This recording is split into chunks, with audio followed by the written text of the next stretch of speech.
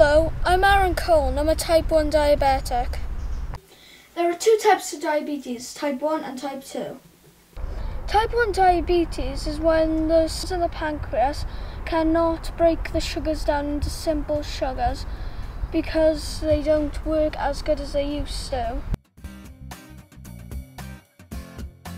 Type 2 diabetes is when the cells in the pancreas aren't working as well as they should be and they need help to break down the sugar into simple sugar.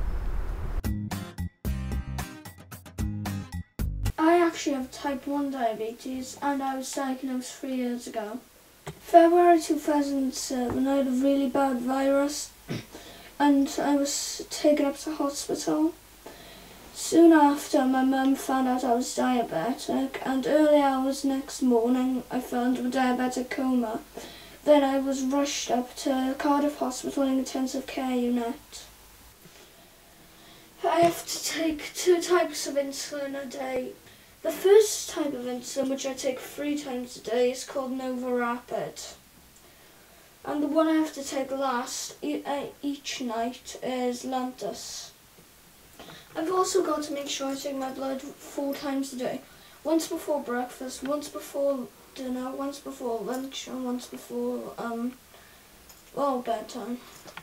4 and under is low, and if it goes from 3 and under, it's a hypo.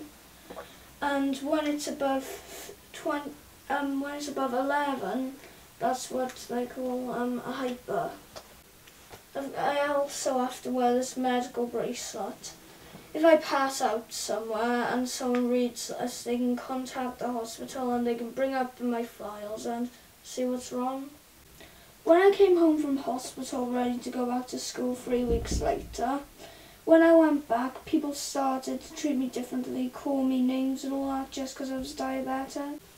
Well, I've got some things to say to the people who are newly diabetic and the ones who could be, but this may help you.